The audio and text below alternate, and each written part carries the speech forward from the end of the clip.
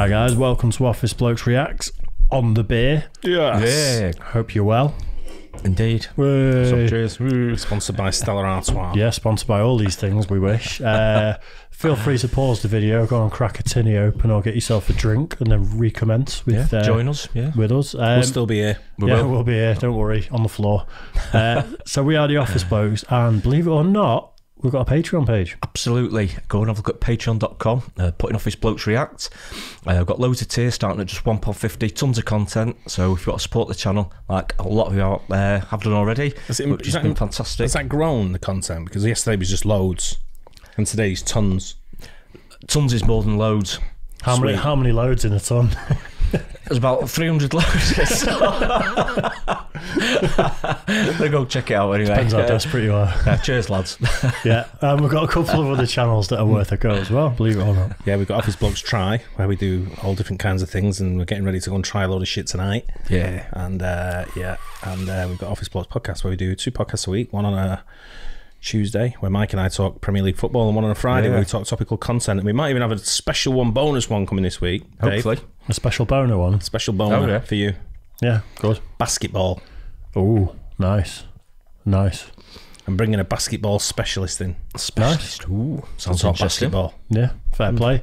Right then, well, Prohibition OverSimplified. This was heavily requested for absolutely ages. We never got around to it because it's 33 minutes long. It's a big one. But we thought we're going to save it till and on the beer. Hang on. Yeah, fine. Yeah. Before we start, I definitely haven't got 33 minutes worth of beer there, but I've got enough. I've got to make that last, haven't I? Yeah. I'll pop out in a second. Go and get Wait, some. you can pop out? Channel. Yep. I'm going to turn the camera off. Popping out already. Keep yourself under that desk, Dave. Right. Anyway, so no one will notice. You may be able to guess what our views on Prohibition are. I know, thankfully, we didn't have it in this country because it would have burnt the whole country down. Yeah, it never would have happened. But that apparently led to organised crime and the mafia and stuff. I think it did in the US, didn't Lots of trouble. Yeah. So anyway, let's get into it. Prohibition OverSimplified.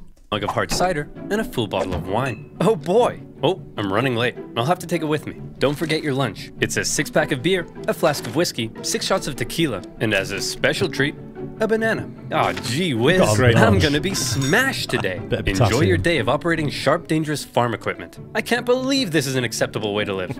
God bless America. Okay, gotta go. I love my life! Didn't take long. America, the land of beautiful strip malls, top-class infrastructure, and wonderful urban sprawl. Ah, yes, beautiful America. But what's the most American thing you can think of? The Statue of Liberty? Mount Rushmore? A crazy lady in a mobility scooter yelling at a pigeon? Well, what if I told you the answer is alcohol? That's right. When the Puritans arrived on America's shores, they brought a ship packed with beer. George Washington provided his men with a daily cup of whiskey. Andrew Jackson's inauguration party left the White House so trashed that everybody had to be ordered outside. Frederick Douglass said whiskey made him feel like a president. Me too, Frederick. Me too. Americans drink at breakfast. Doctors prescribe their patients hard liquor. In the 19th century, Americans drank 3 times as much as their modern-day counter. When you were kids, right, and you were ill, did your parents give you liquor? No. No. Yours no? No? No, because they still had that cough syrup with opium in it when Mike was a kid. My mum used to give... Maybe I'm the only one. Yeah. Maybe that's the way I am now. Yeah. But my mum and dad used to give me brandy and whiskey. All right. If I was ill. All right. Yeah. No, I've never got anything like that. Well, my mum and dad didn't really drink because they ran a taxi business, so we're driving all the time, so never really had any booze in the house. Got to do with anything.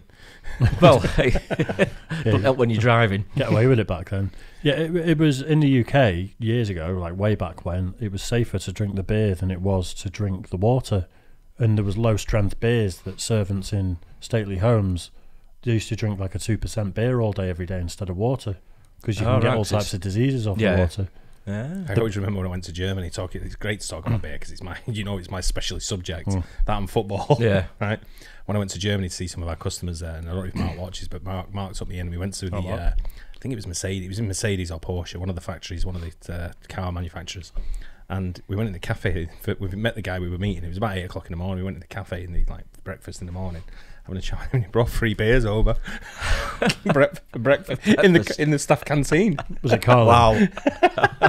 Carlin, no. No, it was a German beer. That's a breakfast beer, isn't it? Hey, It's diet beer, that. Yeah.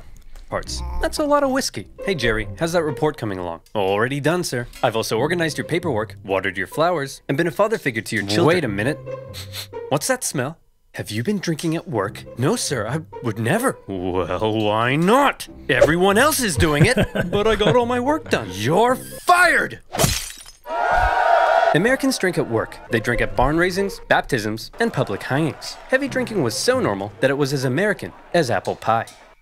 Hi everyone, my name's Ron, and I'm an alcoholic. Get over yourself, Ron. We're all alcoholics. But more and more Americans began to wonder whether all of this truly was a normal way to live. Where do you think you got it from, America? Where do you think you got it from? imported. Yeah.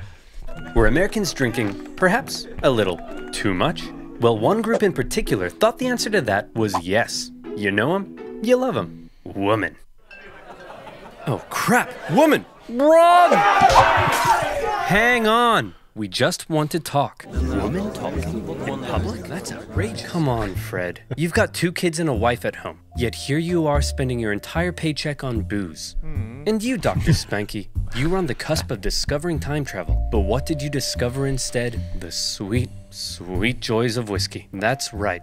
Alcohol. It's destroying our families, our jobs, and our homes. She's right. She's right. Hang on, men. Don't let them get to you. This saloon is our safe space where our wives and children can't annoy us with reality, where we're free to be real men. She's right. She's right. It's funny how it's gone the other way, isn't it? That a few years ago, they got rid of male-only rooms in pubs, which used to be the safe space for guys to be able to shout. I'm using that because that's what he's just said, but essentially they got rid of that at the same time they were introducing safe spaces for everyone. So people are allowed the safe space to segregate, but not if it's the traditional safe space of a bloke sitting in a pub farting and swearing and stuff that doesn't want to be a pig, if you know what I mean. Women are still frowned upon when they go in the vault over here. Although I don't think there's as many vaults as there used to be, is there? I think so. Do you think? I'm not so sure about. I think a lot of vaults have gone these There's not days. as many because there's not as many pubs. Not as many, yeah. Yeah, But there's still quite a lot. But women are frowned upon going in vaults. you know what? Yeah. Old men, I think especially the old men, they just frown. Fucking like, what's she doing in here? I think they should be allowed everywhere, just as long as they don't touch the snooker table, and it's all right. I'm joking. What happens when the dancers come in, Dave, and they're on the snooker table and like The fellas or the Chippendales? I'm not sure which boozes you go in. That's where you get fellas dancing on the snooker table. I don't want no part of it. Take what you can get. I am a man. And what is it real men do? Take care of their families. I don't know what she's talking about. Do you take care of your family? No. We drink beer, we shoot guns, and we mud wrestle. As America's heavy drinking ruined more and more lives, moral resistance began to arise, and women were at the forefront, taking matters into their own hands at a time when women doing just about anything was shocking. They'd had enough of being victim to their husband's heavy drinking, and they were going to do something unprecedented. You're going to what? I'm going to protest.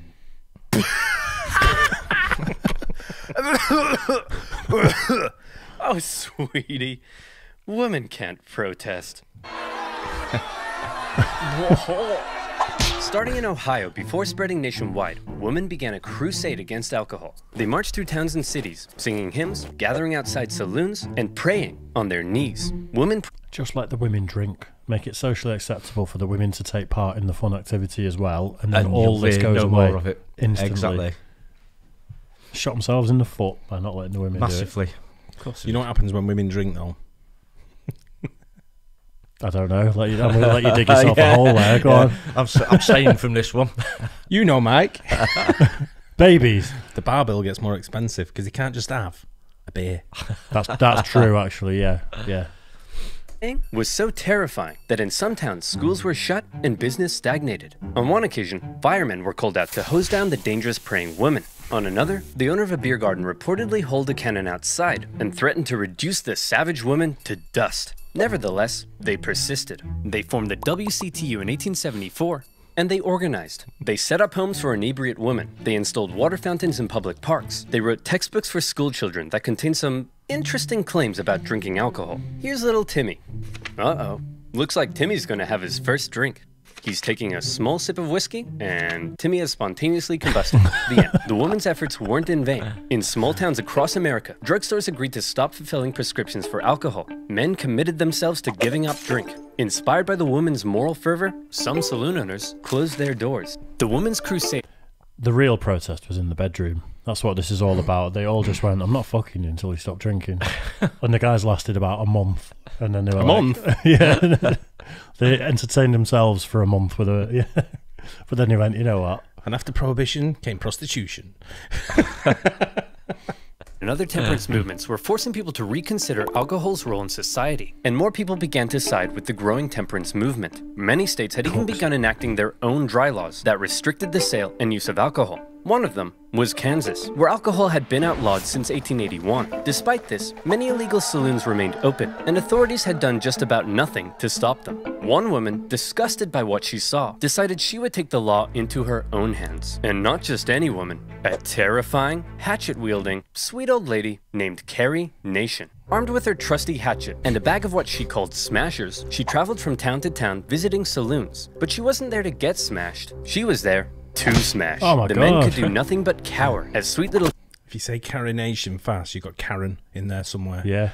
You know, it's funny that there's an old lady with an axe, though, because when I was a kid, my bro phoned the police from the house phone and just handed it to me. And there was a little old lady at the end of the street that couldn't hurt a fly. And I told the police that she was running up and down the street with an axe. Dave? So I was there. In a past Dave. life. It was a flashback. Old lady with That's an so axe. bad. Did she go to jail? Yeah. No, they shot her. No, they phoned back and spoke to my parents, and I got in a lot of trouble. Oh dear. Harry hulked out and tore the place to shreds. She went to Kiowa and smashy smashed. Wichita, smashy smash. She's a nutcase. Topeka, smashy smash. On a couple of occasions, she was arrested, but each time they were like, okay, Carrie, we're gonna let you go so long as you promise to be a good girl and not smash up any more saloons, okay? Screw you, pig! Yeah, Oh, you would've I killed think her. she's gonna Oh, be yeah. all right. Smash, smash, smash. Carrie's tactics shocked the other members of the Women's Christian Temperance Union, but she assured them, and this is a quote, "Ladies, you do not know how much joy you will have until you smash, smash, smash." Carrie became a household name, and she hoped her unusual tactics would spread across the country. But unfortunately, many of the women's movements eventually slowed down. Why? Well, because of this kind of thing. Thelma, I ripped my pants again. Ugh, well, you'll have to sew them yourself because I'm going out protesting. What? I don't know how to sew. What if I burn the house down and get eaten by alligators? What? Ha, don't be stupid, Mitch. Look, I've gotta go. Call me stupid? She's the one who's stupid.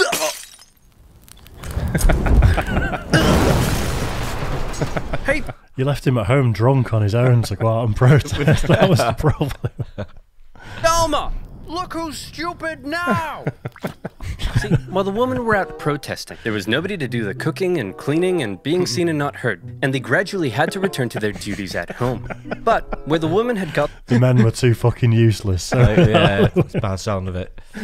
this is great. I absolutely love this. the ball rolling, a new movement was about to take that ball all the way to Washington, D.C. I'm talking about the Anti-Saloon League. The Anti-Saloon League was a political pressure group run by a very sweet-looking old man. But don't let that deceive you. This guy was an evil genius. While the women's movements were interested in a whole range of issues, Wayne Wheeler and the Anti-Saloon League only cared about enemy number one, Mr. Alcohol. And as a result, they were extremely effective. They were able to exploit the fears of the American people. And I mean everyone's fears.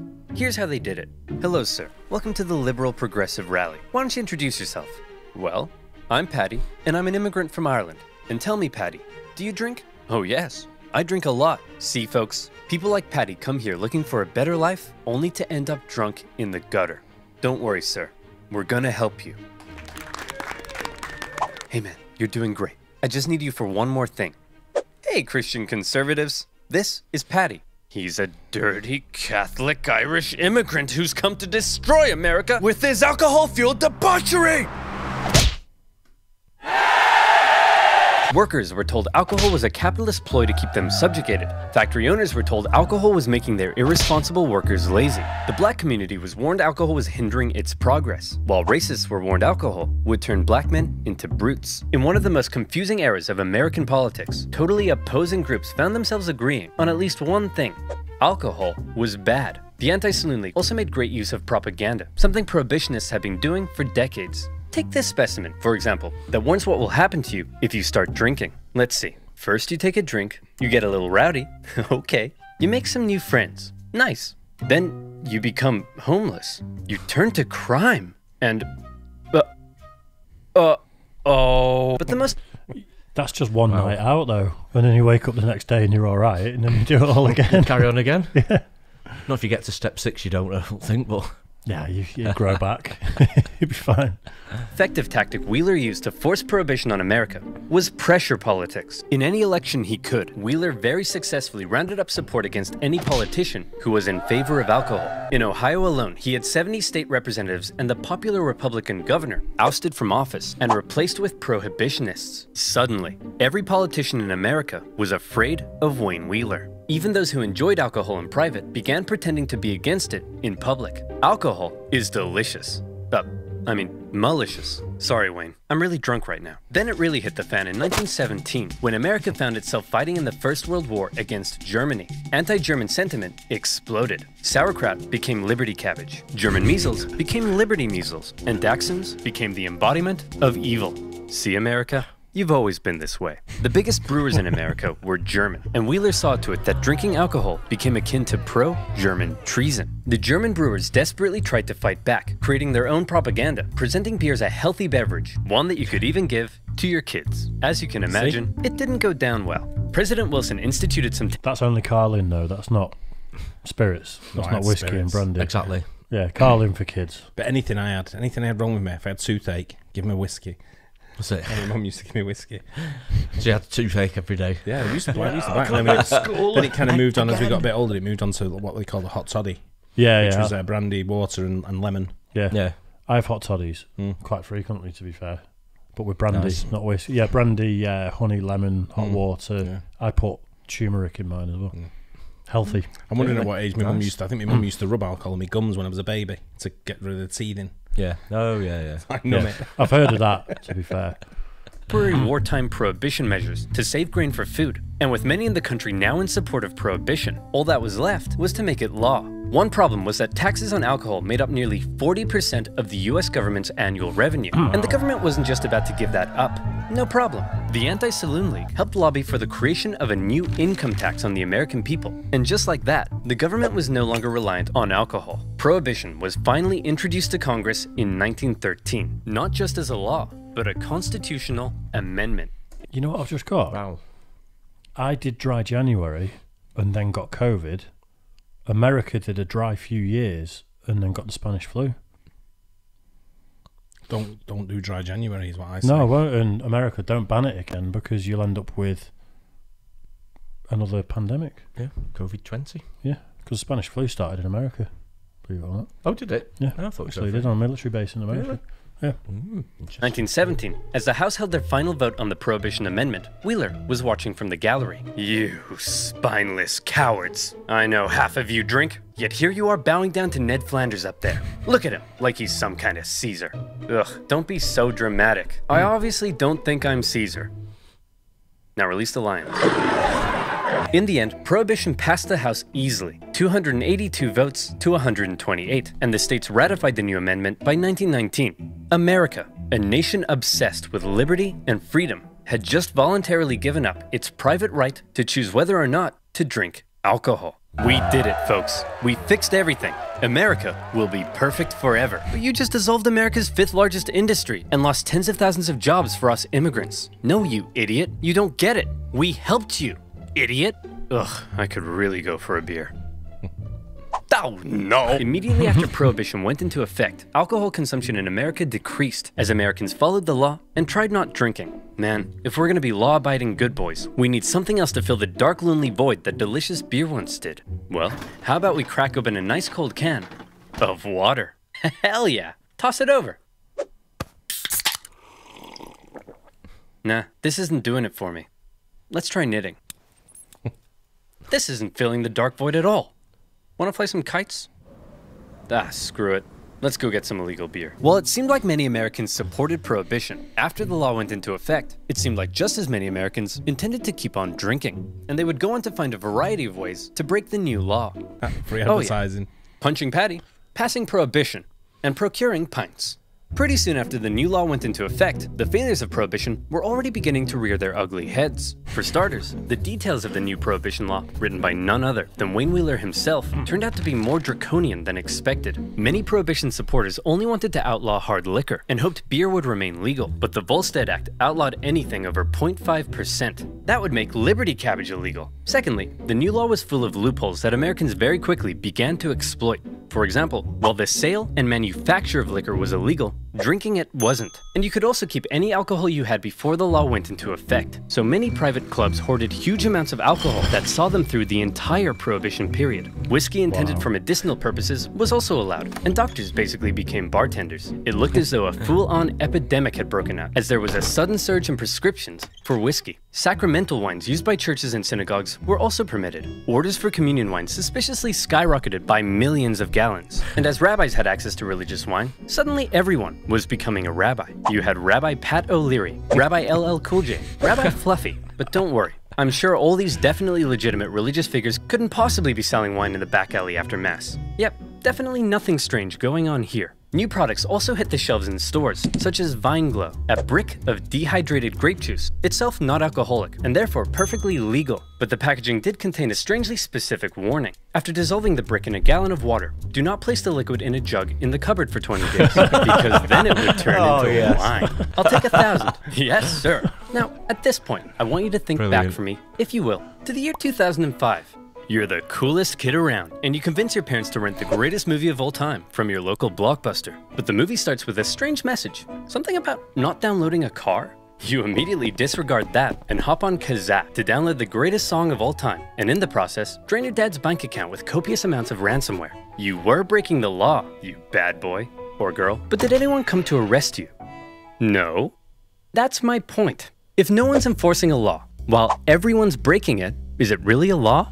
And so it was with Prohibition.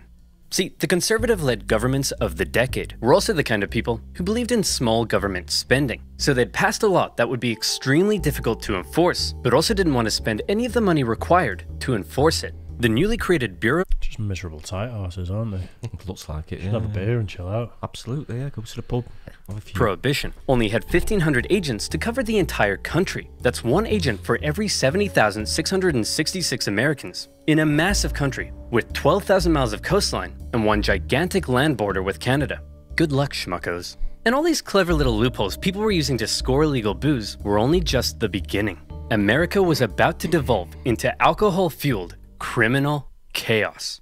By outlawing it, Prohibition had made alcohol a precious commodity, and millions of Americans would become outlaws as they found a variety of ways to score illegal booze. For example, many Americans began making their own liquor. Illegal stills from making moonshine were found by Prohibition agents from the hills of Kentucky and the caves of Arizona to parking lots in major cities, and even in the homes of Prohibition-supporting politicians. Oh, come on now, fellas, I voted for Prohibition. I'm not gonna have an illegal still. What's this? That's my son, Freddie. Say hi, Freddie. Sir, this is obviously an illegal still. How dare you? Hey, what's this in the bathtub? That's bath water. Why does it taste like alcohol? Here's a better question. Why are you tasting my bathwater, weirdo? Come on, Freddie. Let's get away from these perverts. To discourage moonshining, the government began adding extra toxins to many of the products moonshiners were using, which resulted in many cases of severe illness and death. But alcohol wasn't... I wonder if that's where the blindness comes from, thing with moonshine. Well, I've had drinks before where the next day I've like struggled to see. Really? Yeah, because we've been drinking stuff that someone's made at home or... Oh, right. Yeah. I didn't wear contact lenses or glasses before I started drinking. It's true. I actually started when I was 17 wearing glasses. Really? Yeah. I was blind up until that point. point. In your bedroom too long. You know what I mean? Alone in your bedroom. I was blind up until that point. It's only when I started driving that I started wearing glasses because I was like, I need to take this seriously. I don't think I've ever seen you wearing glasses. No, they give me a headache, so I don't bother with them. Yeah. So when the zombies come, I've got like 30 pairs of contact lenses and then I'm fucked. By the zombies. Yeah. being made at home. Along America's vast coastlines, rum runners smuggled alcohol into the country by sea. A floating supermarket known as Rum Row extended along the east coast just beyond America's maritime limit, and bootleggers frequently sailed out in small boats to pick up shipments of booze. These bootleggers could then be found selling their illegal products everywhere, even in the holes of Congress. Wow, Pop. One day, I want to work here. Well, son, if you work hard and never give up, one day even you could be a massive hypocrite. Even President Harding was known to serve his cabinet bootlegged whiskey, and some bootleggers were so successful, they became bazillionaires, such as Roy Olmsted, an ex-cop who became one of the biggest employers in the Seattle area from smuggling booze. Unfortunately, all of his whiskey came from Canada. Yuck! All of this criminality was being made possible by copious amounts of corruption. Across the country, armies of government officials were persuaded to turn a blind eye. Bootleggers became so rich, it was no problem to stuff a couple $1,000s into the front pocket of the police chief, or the mayor, or their disapproving mother. And some cops were getting almost as rich as the bootleggers. Alright men, everyone gather in. I've received word that one of you has been taking bribes from bootleggers. Any ideas who? Kevin, perhaps. Got any thoughts? No, sir. Many police officers came from the same communities that drank a lot, and they weren't about to arrest their own granddads for knocking back some homemade gin. But all this isn't to say there was no enforcement. Plenty of government officials were doing their best to enforce the new laws, and some unlucky individuals received very harsh penalties, such as a Michigan mother who was sentenced to life in prison for small-scale moonshining. Cases like these were widely reported in the media, and only served to make Prohibition even more unpopular. But not just that, the media also loved to cover the exploits of the most famous bootleggers, turning them into national icons. One of the biggest bootleggers was a man named George Remus.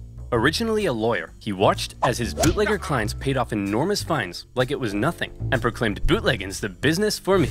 But unlike most bootleggers, Remus had big brain, and he came up with a pretty clever system. See, there were millions of gallons of liquor produced before Prohibition that were sitting in distillery warehouses, and it could only be sold with government permission to drug companies. So Remus set up his own drug company and bought all the liquor. Then he set up his own transport company to transport the liquor. And then he would send his own men out with guns to intercept his own transport vehicles. And this would happen. Hey man, this is a stick-up. Oh no, please don't hurt me.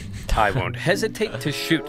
Please, I have a wife and kids. Hand over all the whiskey, Fatty. Hey! Fatty isn't in the script, you jerk! After stealing all the whiskey from himself, he could then sell it for big bucks. The perfect crime. Unfortunately, Remus was eventually caught by a goody two-shoes Prohibition director in Indiana who wouldn't take Remus's bribes, and the government found Remus guilty of violating the Volstead Act 3,000 times. For 2 years as Remus sat in prison, his wife promised to take care of all of his money. And by take care of his money, she meant have an affair with a Prohibition agent, sell off everything Remus owned, and file for divorce.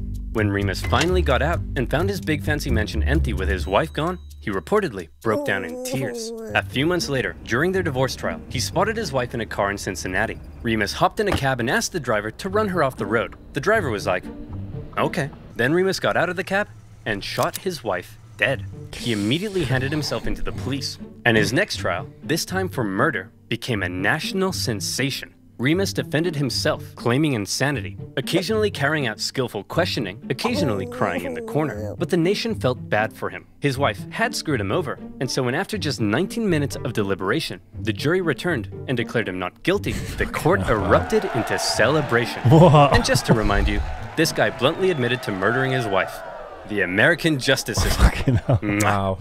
As alcohol poured into the nation, a lot of it was going to a new type of drinking establishment that had been booming in popularity. A secret drinking establishment. So secret that from the outside they often looked like ordinary shops or homes. So secret that you usually needed a password to get in. So secret that everybody knew about them. Speakeasies. And once you were in, the party went all night long. Scantily clad flappers, snake ladies, jazz. It was a roaring time to be alive. Some publications even posted reviews of these illegal clubs, and bribes galore kept the party going. It seemed like half the police officers and federal agents in cities like New York were receiving kickbacks from speakeasy owners. Hey! What the... There's been quite a lot of them during the pandemic. I know. Speakeasies. Not that I'm aware of, not that I've been to or anything like that, but I've heard of people in the States talking about it. I've heard people over here talking about it. You can imagine. Yeah. You can imagine. As soon as you take something away that people do regularly, people find a way. Yeah. Don't they? And that's one thing you're waiting for, wasn't it, Dave? The Roaring 20s? I am waiting for the Roaring 20s. That's why I'm back on the dating apps. Is it really? Yeah, so Grindr. So I'm not, yeah. whatever. So I've got a friend to go out with. I'm not like, yeah, the pubs are open. Sat on my own in the corner with a Guinness. Kevin Costner is going on here. Officer O'Hannity, taking bribes. Why am I not surprised? Prohibition director Simmons? For shame. Mom? What would Dad say? Ask him yourself. Dad would say, quit being such a wet blanket and let Daddy earn his tips. Anytime a speakeasy was shut down by authorities, it seemed like 3 more would just pop up elsewhere. And some neighborhoods were so full of them that one resident began hanging a sign to try to keep partygoers from constantly knocking on her door. It really seemed like the new laws regarding alcohol, in some places, were simply being ignored. And one Prohibition agent who traveled the country liked to see which city was the most defiant by timing how long it took for him to be offered a beer after he arrived. His winner? New Orleans, where a cab driver offered him a drink after just 35 seconds. Bravo! Many voices in Congress were already speaking out against Prohibition and its failures. To display how ridiculous the whole thing was, one Republican congressman gathered the media to all come and watch him drink a homemade beer. When he asked a passing police officer if he'd like to arrest him, the officer said no. Hey Wayne, is all this what you had in mind? I thought we were gonna make the country better, but it almost seems like it's worse. What do you mean? Alcohol consumption is down. Well, that may be true in your small town world, but it says here drinking in some areas is up, as are arrests for public intoxication, drunk driving, and incidents of liver cirrhosis. The general chaos has turned America into a nation of criminals with no respect for the law, and all these attempts at enforcement are just costing the economy valuable money and eating up judicial time and resources. Release the lines. The social change and corruption that Wheeler and the... I think there's gateway crimes, if you know what I mean. And if you make day-to-day stuff illegal, it makes normal people feel like a criminal that can make them start pushing the boat a little bit more into other avenues and things like that. Yeah, definitely. Yeah. Because if I'm going to get done for something that you know, like for having a drink, then it's not much of a step. Breaking the law, doing something else, it doesn't seem quite so bad, does it? Yeah, you're criminalising normal people, and it makes them feel wrong, if you know what I mean. Yeah, I know what you mean. Anti-Saloon League had been so eager to prevent, in the cities at least, was surging. See, when something's legal, you can usually regulate and control it, but make that thing illegal, and often anything, becomes fair game. Legal drinking age, gone. Mandatory closing hours for clubs and bars, gone. Other unspoken sociocultural rules surrounding alcohol, gone, gone, gone. In speakeasies, different genders and ethnicities were beginning to mingle in a way they hadn't done before. The Roaring Twenties saw a monumental shift in culture, not least of all because now men and women could flirt in public without being damned for eternity. An outraged Wayne Wheeler did his best to make sure that anyone breaking the law was punished. He had even stricter legislation put in place in New York. But all this did was clog up the justice system with petty drinking violations, and judges began letting everyone off with light fines so the judges could get back to dealing with things that actually mattered. You know, things like murder. And there was plenty of murder, because bootleggers and moonshiners were one thing, but Prohibition had given another kind of criminal an opportunity to make a fortune. Mobsters and gangsters. Hey Fat Tony, big news. Hey Fat Joey, what's up? I just got word from Fat Louie here that the government's outlawing alcohol. You know what that means. That means we're gonna be rich. Quick, call Fat Polly and let's go hijack a liquor truck now. All right. Hang on, let me tell my wife first. Hey, Fat Susan! No pizza for Fat Joey tonight, capiche? Stop calling me Fat Susan! Come on! Rival gangs began to battle in America's cities, raiding each other's transports, assassinating rivals, and trying to take control of their city's illicit booze trade. Every city had its top dog. Detroit had the Purple Gang. New England had Charles King Solomon. But no city was as infamous for gang violence and murder as Chicago. The city had multiple gang factions, and Al Capone in Chicago. Yeah, I would guess so, yeah. First, they agreed to stay in their own neighborhoods. But the thing about criminals is that they're criminals, and the agreements inevitably broke down. One day, the leader of the Italian Southside gang was walking along the street when this happened. And he was like, you know, I think I'm done with this, and left for New York, leaving his crime empire to his chief enforcer, none other than Al Capone. Having been knifed in the face in his younger years, Capone earned himself the name Scarface. Although interestingly, he hated that nickname and preferred to be called Snorky. Snorky was ruthless, just like any other gang leader in America. But what set him apart from others, the reason he's become synonymous with 1920s gang warfare, is this. Most other gang leaders would try to keep a low profile because, you know, they're killing and murdering and stuff. But Capone lived for the fame and kept an extremely high public profile, frequently speaking with the media about his exploits and presenting himself as a gracious host, providing Chicago with good times. No need to thank me, fellas. I just provide the city with a valuable commodity, while doing away with the competition. You mean you murder people? Whoa, who said anything about murder? I just, force my rivals underground. When you do the thing with the hands, it seems like you're talking about murder. Whoa, look at you with the brains. No, I just help people retire from life, so murder. Whoa! Al Snorky Capone was somewhat of an enigma, brutal in how he dealt with enemies, but in front of the camera, he was all smiles. One day, he'd be ordering hit after hit. The next, he'd be signing autographs in Wrigley Field. One day, he'd be bludgeoning members of his own gang with a baseball bat for conspiring against him. The next, he'd be playing Santa at a nearby parochial school. And no murder could ever be traced back to him. Just like every other criminal, he stuffed the pockets of city officials with cold, hard cash. And any who did try to oppose him sometimes found themselves being thrown down the steps of City Hall in broad daylight. Problem solved. The public couldn't get enough of Capone. He quickly became a household name as people romanticized the gang life he lived. And this became a source of concern for the people at the very top. President Hoover?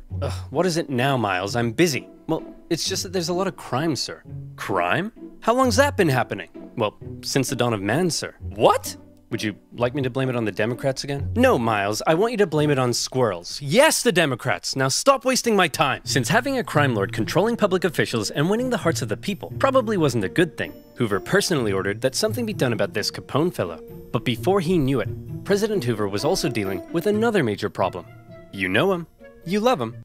Woman. The Prohibition era had been going on for nearly a decade, and anyone with a brain could see that it really wasn't going very well. One person with a brain was Pauline Sabin, an extremely influential and rich woman who served on the Republican National Committee, fundraised for Republican presidents, and had a secret wine room in her giant mansion. She initially supported Prohibition, but was now disgusted at the chaos it had created, and she began a new women's movement, this time not for Prohibition, but against it.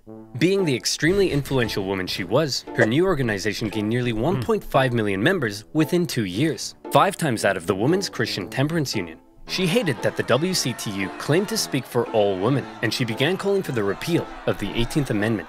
President Hoover, I helped fund your campaign, and now I want you to end Prohibition. Miles, what is it I say when I'm not going to do anything? You'll look into it, sir. Oh yeah, that's right. Pauline? I'll look into it. Sabin gave speeches on the steps of Congress and helped start a growing push among the American people against Prohibition. But Hoover, a prohibitionist himself, wasn't budging. Then, on the 14th of February 1929, something happened that shocked. This has been going on for over 10 years. No booze.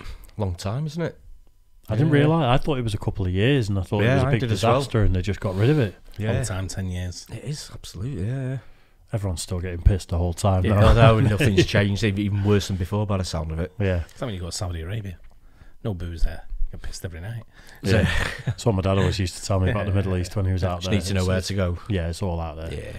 The Nation. Men, thought to be working for Al Capone, tricked some Irish mobsters into meeting them at a garage in Chicago, thinking they were there to purchase hijacked whiskey.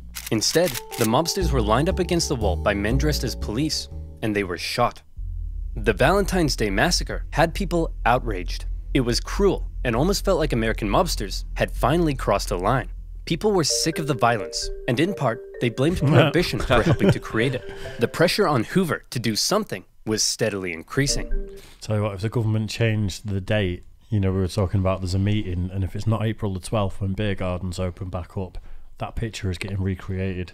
I want beer, stuff, I guarantee it. We'll be in it. You can still get beer, it's just the pubs won't be open. Yeah, I know, but it's going to be... It's going to be carnage. It's going to be chaos. It's going to be carnage either way if you open all close. One way or the other, carnage. Yeah. Fine. Miles, I want you to put a report together to see if this whole thing is working. You mean the thing where mobsters are becoming increasingly powerful and massacring each other in the streets and everyone is disregarding the law and half our public officials are corrupt and taking bribes? That thing? Yeah, I want to know if it's working or not, Miles. Stop wasting my time! Hoover continued to drag his feet on Prohibition, but after the Valentine's Day Massacre, he was still determined to do one thing. He wanted Al Capone in prison. Since Capone had been so careful, the FBI were having a hard time charging him with anything, but eventually, they got him. Capone, we know you're supplying Chicago with alcohol and you've been involved in countless murders. Whoa, look at you with the crazy talk. I ain't done none of that stuff. But you're rich, right? You're damn right I am. And so where'd all the money come from, Capone?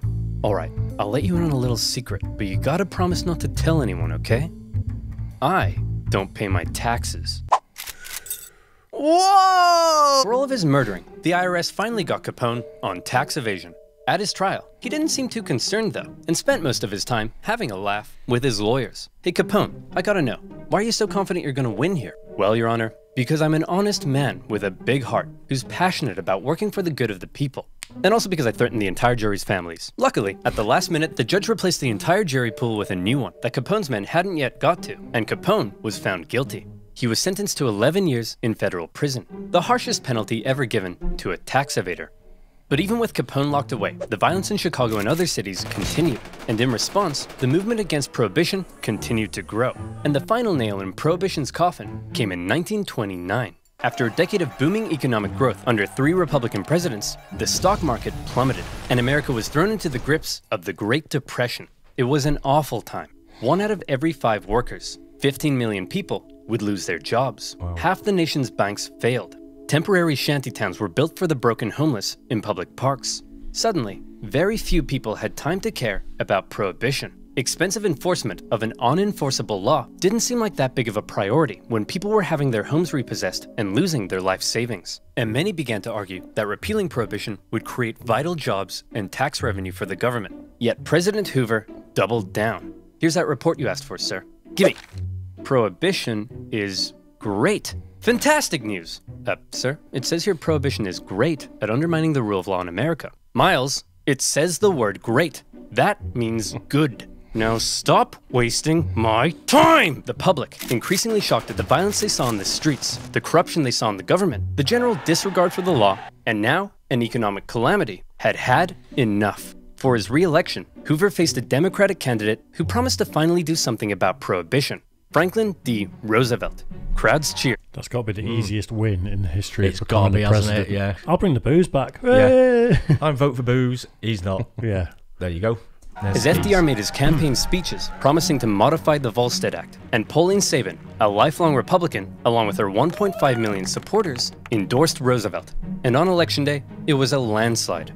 Before FDR had even taken office, Republicans in Congress began the process of passing the 21st Amendment to repeal Prohibition.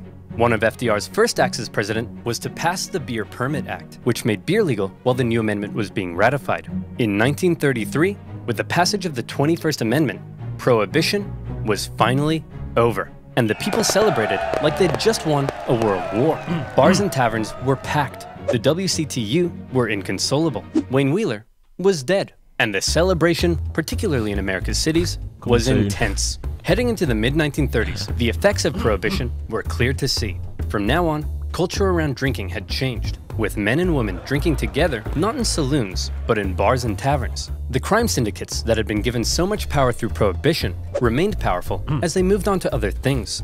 Some states opted to remain dry, with Oklahoma only repealing its Prohibition laws in 1959. To this day, there are still counties in America with some form of Prohibition. So what did we learn today, kids? What's the big lesson here? What's the moral of this story that we can all take away and apply to our day-to-day lives? Maybe that you shouldn't force your own morals on others who don't share them? Maybe that if you tell Americans not to do something, that's the one thing they'll definitely do. Or maybe there is no lesson. Maybe we're all just a bunch of dumb, stinky idiots, and we're all doomed. The end. Nice. Very good. Love that. I think that's a foreshadowing of weed in this country. I genuinely think with the economic hole that COVID has left, I think they'll end up legalising weed, heavily taxing it. Do you think so? That'll go back towards infrastructure in the economy. They'd be mad not to. Do you not think it's one of those? I know a lot of the arguments against it is that it leads on to sort of like harder drugs, isn't it? Yeah, you know, weed and legalise them then as well. Make more. That's another tax. argument again, isn't it? That goes back to what I say about criminalising normal people. It's like 1 in 5 people in the UK has smoked weed. Some ridiculous statistic like that. Do you think you have an age limit on the letting of alcohol? Like weed can only be like 16 or whatever. They should do. It should be 18 or even whatever. I think with weed, I mean, I don't think anyone for smoking it or in possession. I don't think anyone goes to prison for it these days, do they? Over here. If it's just like for personal use, I think it's just a rap on the knuckles and away you go, isn't it? There's loads of shit you don't go to prison for over here now. Yeah. A lot worse than that as well. I think they'd be mad not to do that, the government, because they could plug a big hole in the economy just by doing that. And you've criminalised 1 in 5 people in the UK, whereas that then it may lead to being a gateway to other things. But Yeah. if it's not an issue, if it's just like having a drink, you don't have a drink of whiskey and then go, I'm going to do heroin. Yeah. No, You know what I mean? true. Whiskey's legal. Sometimes you might. Well, it depends. Well, it's just like pretty beer. boorish. It's like this. You could start on beer, but then go on to stronger alcohol as well, can't Which you? is That legal, though. Which is legal, no. But all I'm saying is, things can lead on to stronger. With I a bigger agree. hit sort of thing, which is the same thing with drugs. I mean, some countries have legalised it, haven't they? Yeah. In Europe, Portugal decriminalised all drugs. So Sweden. no, Portugal have. Yeah, Right, okay. in Portugal, it's been like that for a few years. Yeah, But it's the Same sale as of it, isn't Sweden. it? It's the Yeah, but you can get legal alternatives. So you can get legal heroin in Sweden, and heroin use has dropped. that legal Okay. heroin's not going to be pure heroin though, is it? It's going to be like washing up powder with fucking. Do you think the stuff junkies Well, buy on the street is pure heroin though? Yeah, well, You know what I mean? So if it's like medical grade and it's not going to kill you, it's easier to wean people off it and get them back into society. yeah, You're not a scumbag criminal anymore. You're a person with an addiction problem, and we can help you. yeah. True. Yeah, It's, that's a good point. It's an interesting topic. yeah, You should become a politician, Dave. I think. or a smackhead. Oh, smackhead, yeah. Yeah, one of the two. Yeah. No, I find that really interesting. But It that was great. absolutely amazing. I've got to Great say, video that's- again. This guy Interesting. does a I didn't- great job, doesn't he? Like you said, I didn't realise it was that long. No, because 1933 it ended, and yeah. it was, I know, what was it's- it, 19... Oh, it was Oklahoma, 1959. Yeah. Yeah, Jesus. still going on. What's going So on? it's What's wrong with Oklahoma? long time. Yeah, I like you. I thought it's maybe a couple of years Yeah. maximum, but if it's going on that long, wow. It would absolutely just fall to bits It's like overnight. lockdown here. Yeah. Yeah. The lockdown could go on and on and on, and it's been a year already. Yeah. Has gone Yeah. pretty quick. Yeah. Absolutely. Could Yeah. stretch out. We've been busy. Yeah, That's yeah, why. yeah. That's why it's Indeed. gone quick. That's right. Yeah, Anyway, but great video. yeah, hope you guys like that too. Don't forget like and have a beer, and subscribe and hit the bell and all that good stuff, and we'll catch you guys on the next one. Cheers, guys. Cheers.